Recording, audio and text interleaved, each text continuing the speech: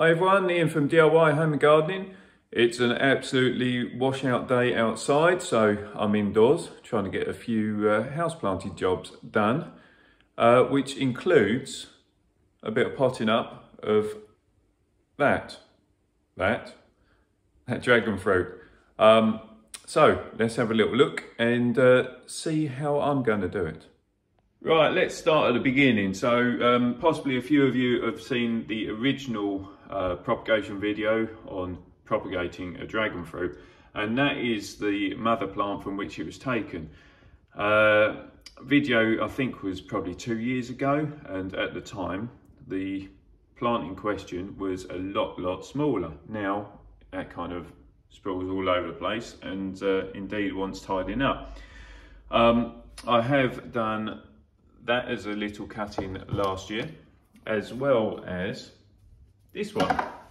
So this was actually done in the February of 2022, and you can see the section, the original section there, and then it's produced all of this top growth last year. And at the moment the plant is growing just in this 10.5 centimetre pot, and it takes a long time for the actual cutting to venture out really into much of the compost. And so it's only now that you've got a little bit of fibrous root to the base of it.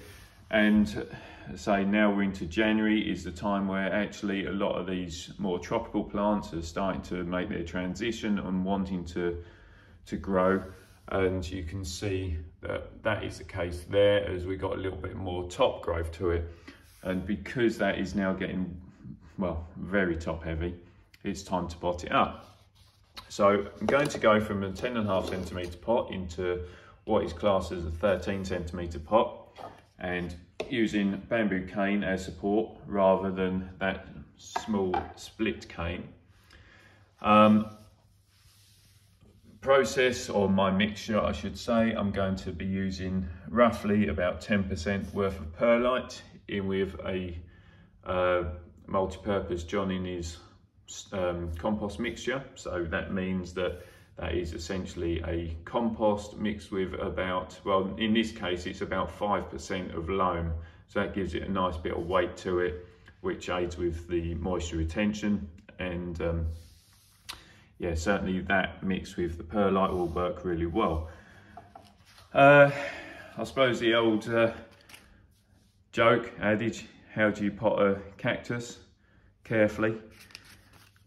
That definitely comes into question. So armed with my trusty bit of Domino's paper that I folded up, that's what I'm going to be using to hold the dragon fruit in place whilst I pot it. Right, okay, so as I say, the idea is to go from this small pot into this larger one. Before we think about taking this out and messing around with it, it's probably easier to be a bit more prepared, and let's get the soil mixed together. So we want to mix the perlite with the compost to give us our potting medium.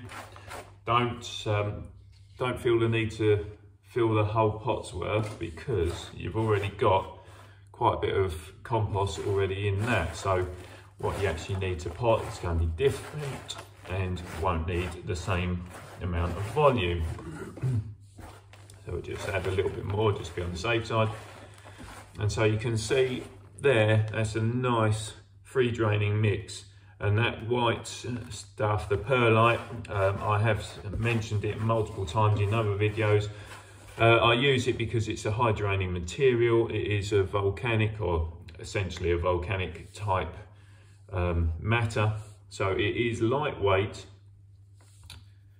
aids with drainage. Let's get a few bits. Aids with drainage, but it also absorbs moisture. So it will retain the moisture into it, and then as the surrounding compost dries out, it will allow the compost to draw out the moisture that is contained within the perlite.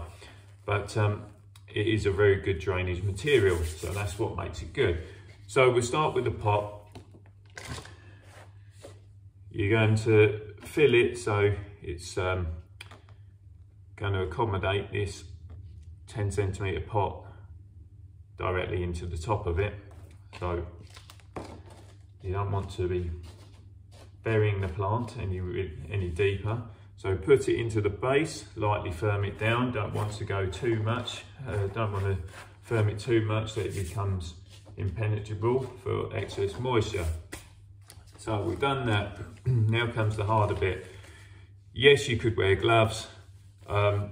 Personally, I don't really like wearing gloves as you sort of lose the dexterity that your fingers provide. So I try and do it left-handed so that you can see on the camera still. Just wrap it around the entirety of the plant and get it in tight but without crushing the plant. Then with your other hand, you just want to try and loosen off the compost so we can get the root ball out. If you feel that it's slipping, reposition and do it again.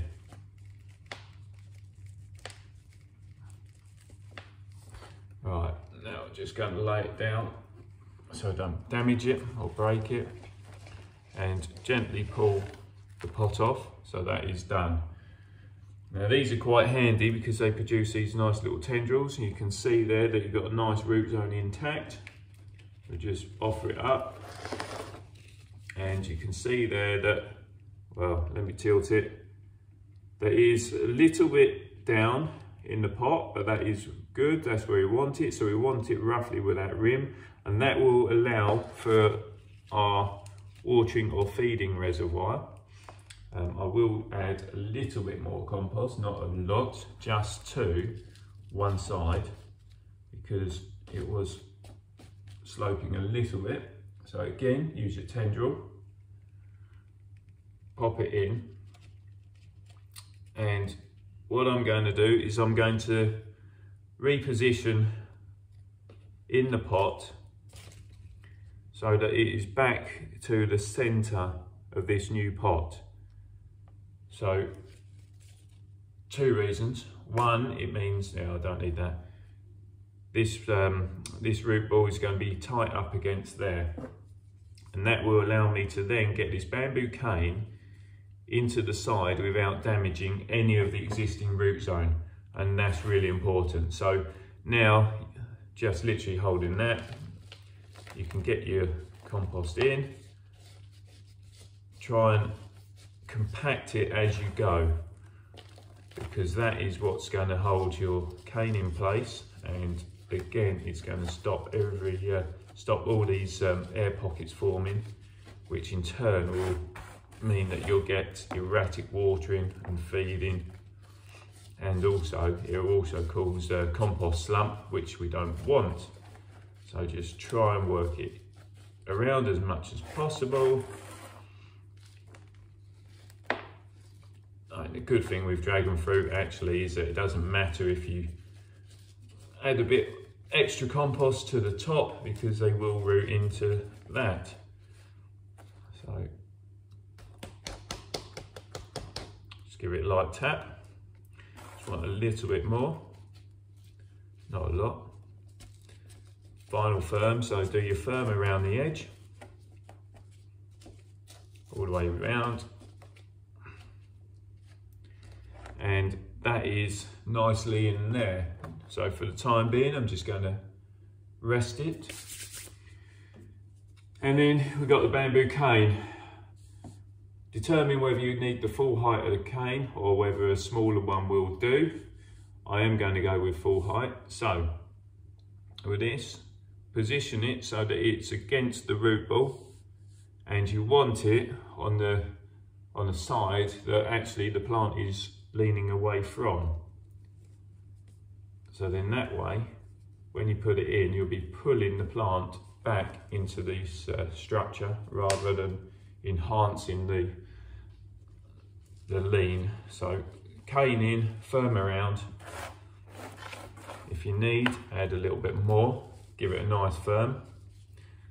So that's going to provide all that. And I'm not going to take this split cane out yet, because what I'm going to do is I'm just going to try and get some loose ties around it. Now the key with the dragon fruit, don't tie around this joint because that will cause it to break. So at this point I'm going to tie around the original base and just get that done. So you want it tight enough that you're pulling in the actual dragon fruit plant, but not so tight that it's going to bite into the side. So just check. Yeah, that's fine. You can loosen off before we do the double knot. And for this, I'm just using some jute twine. I prefer this than the string. One, it breaks down after a while, but actually, because it's nice natural fibres, it doesn't cause the same issues as normal string. So because there's a lot of growth on the top here and it's going to be a right pain to get it in tidily, I am just going to do a nice loose tie to the top. Let me just show you. So very loose on the top there, and that will just give it a little bit of support whilst I work my way up the actual stem. So it doesn't, it's not going to stay like that. So now we've got top section done, bottom section done. There we are, let me just show you. I'm going to take this split cane out because, as you can see now, with the split cane in, it's causing the fresh growth to go into an angle which I don't want. So cut that off, carefully pull out your split cane or whatever cane you happen to have. Now we've got that nice free structure, you can see what we're left with. If you need to use your bit of paper or card again to allow you to pull it, then that's fine, or get a second person to help you, or like I tend to do, use the tendrils. The tendrils are fine to hold so long as you're a little bit careful with them and don't pull them so much that you end up tearing the main thing. So pull it like so, and then what you can do is, if you've got some of your card left or your paper left, wrap it around the cane, and that allows you to hold it tight against the cane whilst you then use your other hand to do the tying. So you can hold it with your little fingers or whatever you want to do. This does require a little bit of dexterity and probably experience of tying. So if you can tie roses, you can tie a dragon fruit.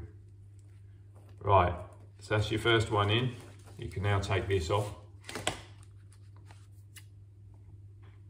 Cut. And you can see first bit's done. So that is the main lean tackled, so to speak. And then with this, again, you just work your way along, just where you see the curves going. You can then do your tying. If you're thinking that's going to be, so do a little experiment, give it a light pull. Is that going to be correct? Probably not. So in this instance, we want another one lower down. So you again just trying to pull the stem so it's maintaining a fairly straight position to the cane. And if you can do, work so that you've got the same groove running up the cane, because that will give it more support and it'll also be easy for you as well. So get that tied in. Then you'll need to turn it, like in this case, to then try and pull it back. At this point, you can now see that this top is on the wrong side. So you can either use your fingers or your bit of paper or whatever, just to ease it back to get you onto the right side, like so. There we are. So you're now onto the right side, and you can again go through, get your tie in, So with this this jute string, it's a pretty cheap string, so in all honesty it doesn't matter if you have to waste the odd bit. So that section there really isn't going to pull in well enough, so what that will mean is that a reposition to go to the center here, and by pulling into the center will allow me to then get it straight. So just momentary slip.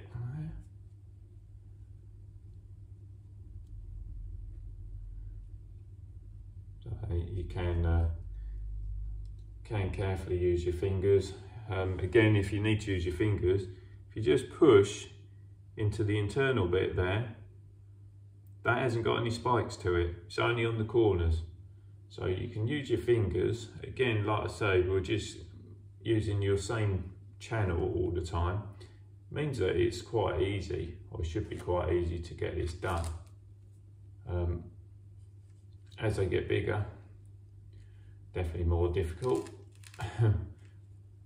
Bigger danger element of getting the little spikes in, and they are very fine, small spikes that, trust me, they are very hard to get out your skin, out your fingers. Right, so let's show you that. So we've got up to here now, which just leaves this very top section where we've done the loose piece. That's just holding it lightly into position. So now comes where you want to tie that in. Once that's tied in, you can then cut that support off. Let me just re-angle this camera for you. Right, okay. So we're on to the final section. So again, just work out how you're going to tie it, whether you need to go that way or whether it's easier to actually reposition the plant and pull it. So you want to go to the top, well, close to the top, but without being on that very tip. Again, use your finger if you need to, or piece of card. If you need to reposition the jute string, then do so. And on this top section, you want it so it's aiding support, but we've not tight, because that top section will obviously continue to grow. It will continue to grow upwards, and also it will thicken up. So you need room for development. So once that's done, we can then cut off that original piece. And so now gives you scope to be able to look down the plant and see, is there anything I can do to tidy it up a little bit more? Let me just reposition that down. So this bit, I'd like to try and get that in tighter. And again, if just use your finger, see if that'll squeeze in, which it will. Now, if it is very tight, when I say tight, if it's very difficult to move it in, then what you can do is you can wrap your string around twice, and that will just give you that extra pull in, but without putting too much force onto the actual plant that you end up damaging the structure of the plant. So then you've got a double wrap in there, tie it exactly the same. And so these techniques exactly the same for if you're trying to do roses or blackberries, something like that. Just work your way around, see if there's anywhere else that could do with an extra little pull in. And as I said at the beginning, I find it much easier to do this sort of thing without gloves, just because I've got much more dexterity. But that doesn't mean to say that you shouldn't wear gloves. And you can do a very good job whilst wearing gloves, and it just means actually if you wear your gloves, you could get it done and then come back and finesse it as and when you need to. Right, okay, so there we are. That is the dragon fruit repotted and tied, and that looks so much better. Yeah, it will really make a big difference to the growth of the plant, and certainly how it looks. I mean, when you think that it was in that with little spindly split cane to how it looks now just looks miles better, and that's going to allow for a proper development of that plant. So good job done. Now, do I feel brave enough to tackle the mother plant? So essentially all that's left to do, just give it a light water, you know, very light, so you're literally just covering the surface, and that will just allow it to settle in a little bit. Don't overwater, because it will take quite a while for the roots to essentially venture out of that size root ball to go into the new one. So you want to just give it a light water, then let it dry, then give it another light water. You know, so you're probably watering still once every 3 or 4 weeks at the moment. You know, we are only January, but yeah, that is job done. Well, that is it. That's the dragon fruit all potted. So yeah, it didn't take too long, wasn't too difficult. It is the same process for if you're going to be planting up your epiphyllums or any other sort of succulent-y type cactus, for want of a better term. If you are going to be potting up normal cactus, so to speak, as in desert type cactus, then rather than using a multi-purpose which may or may not contain peat, then use a cactus compost, which is a more loam-based product. I would still add some extra drainage to that, because honestly, I believe that the manufacturers still don't put enough drainage property into that, and perlite certainly makes it a little bit lighter structure, so it's not quite so compressed. But yeah, if you do have any questions at all on potting up your dragon fruit or epiphyllums, then please send them over to me. I'll do my best to answer them for you. If you do like what I'm doing, then please subscribe to the channel. Don't forget to hit that reminder button so you don't miss out on any future videos that I'm doing. And I always say it, but it is so important. Enjoy what you're doing, have fun, and well, just make the most of either being out there or being indoors and getting creative, or being at one with your plants. So till next time, there you go, and I'll see you soon. Bye for now.